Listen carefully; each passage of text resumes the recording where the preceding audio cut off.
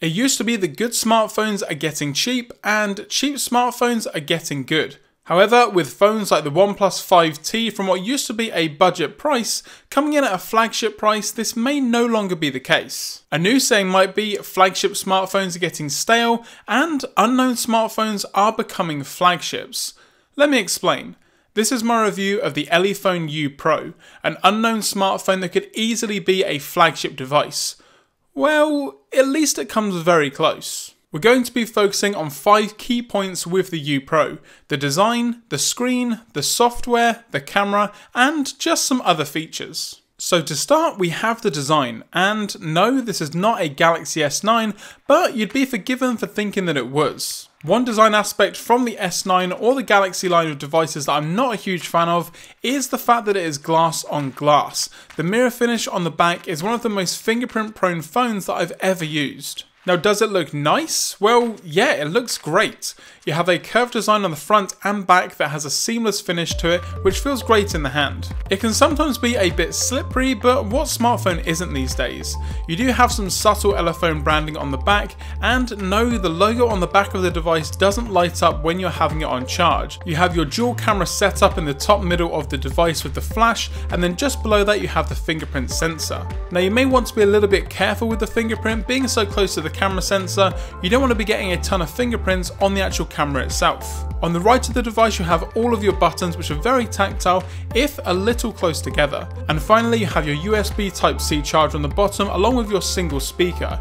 The included charger will allow for fast charging, and the speaker is loud if lacking a little bit in bass, so here's a little example. But around the front of the device is where the real show is. You have a 6-inch 18:9 AMOLED display with a resolution of 1080 by 2160. Now, I know a lot of you are saying that it should be Quad HD, but for me that's not really a problem. In fact, this, along with the OnePlus 5T, have some of the best 1080p plus displays that I've seen. Now, there is a slight colour shift when viewing the device off center, but that's normal behaviour for AMOLED displays, and at least it's not as bad as something like the Pixel XL2 screen. But overall, this is a great screen for displaying all of your favourite apps, games, and also full screen video on YouTube to take advantage of that 18:9 aspect ratio.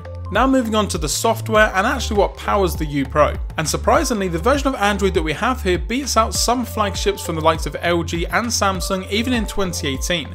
We have Android Oreo 8.0 with the February 2018 security update. There are some strange design aspects that I don't get, like not allowing icon support in the stock launcher and masking some key apps from Google like the calculator, calendar, and you also have 2 messaging apps. Also, from time to time, my Chrome icon will be the standard Google Chrome icon, or it completely changes to look a lot more like Safari on iOS. But other than that, I love the swipe up to the blurred out app drawer, and you also have quick access to Google Now and the Google Assistant, which are very nice touches. Everything else from the notification shade and settings are pretty much stock Android, and I don't hate the non-stock lock screen with the off-center time and the notifications right at the top of the display. You've also got a lot of power behind the U Pro. You've got the Snapdragon 660 processor, Adreno 512 GPU, and in the model that I have here, which is the top spec model, you've got 6GB of RAM and 128GB of storage. So that's plenty of power for most people, and in terms of benchmarks, it does really well. Okay, but now onto what most people want to know about, the camera. You have a dual camera setup with 2 13MP sensors with a 2.0 aperture, dual tone flash, 1080p video with stabilization at 30 frames a second, 60, 90 and 120 frames a second for some great slow-mo options, and lastly some 4K video at 30 frames a second. But none of that matters if the image processing and software lets it down. And for me, the camera is the point that makes me not want to use this device as my daily driver. But that doesn't necessarily mean that pictures are bad, so what I'm going to do now is show you some examples of exactly what the photos are going to look like straight out of the U Pro. Now, most of these were taken in auto mode, some were taken in HDR, so again, let me know in the comments what you guys think of any of the photos that you're going to see now to see if it's up to scratch with some of the newer devices or some of the flagships of this year.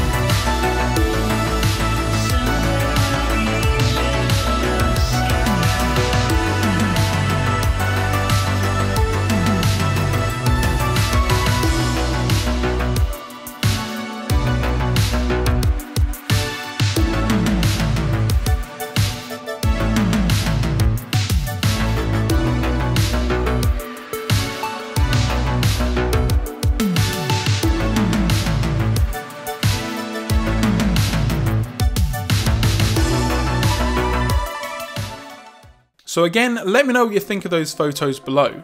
Now, the thing that makes this phone basically unusable for me is the video side of things. The frame rate is very inconsistent while recording the video, and to my surprise, that actually translates over to the video itself. As you can see from this brief example here, I've screen recorded the display of the U Pro. To give you an example, when I press the shutter button to take a video, you can see that it gets very choppy for pretty much no reason. And then what we have here is the final video file which I've imported onto my iMac, and again you can see that that choppiness translates over to the final video itself, so you can't really get consistent results. Now the frame rate issues does definitely depend on whether you're doing it in 1080p or in 4K, but again you don't really want to guess it if it isn't or is going to take the video itself. You want to be confident that what you're going to be shooting is going to come out really crystal clear, and the 4K video itself is definitely decent. However, without any stabilization at 4K, again, it doesn't make it a very good experience. And with low light, both photos and also videos are pretty much non-existent, which again, kind of makes it a no-go if you don't have that perfect lighting. Now this is a little bit disappointing considering that the rest of the U Pro is so darn good. But enough of the negative, back to what's good.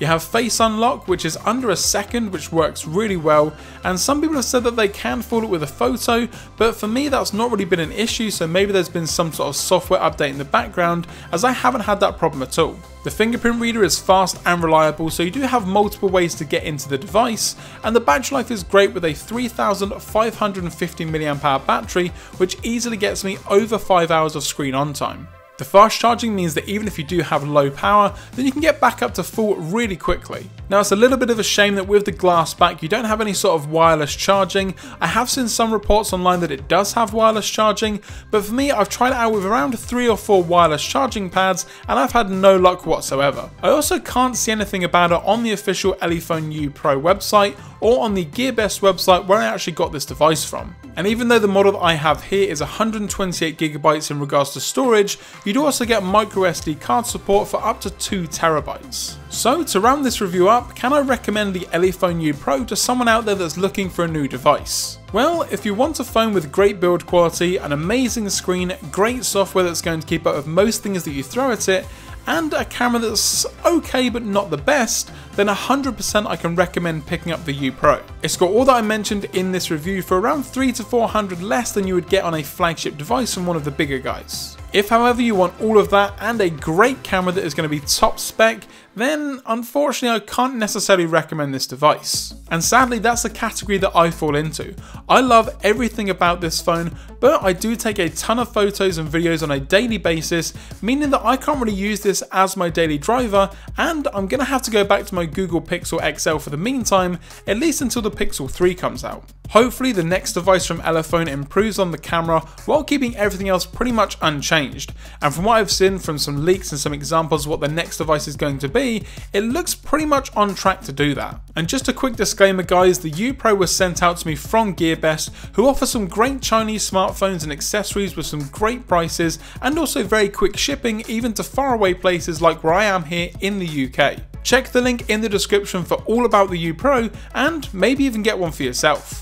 If you guys enjoyed this video, be sure to give it a thumbs up down below. If you've got any questions or comments, I'm going to do my best to answer everything about the U Pro, so let me know in the comments section down below or on Twitter at @CopperVs.Glass. For more content moving forward, don't forget to hit that subscribe button, and once you've done that, turn on notifications so that you're notified anytime that I post a new video here on the channel. I'm Michael from CopperVs.Glass, thanks very much for watching, and I will catch you guys in the next video.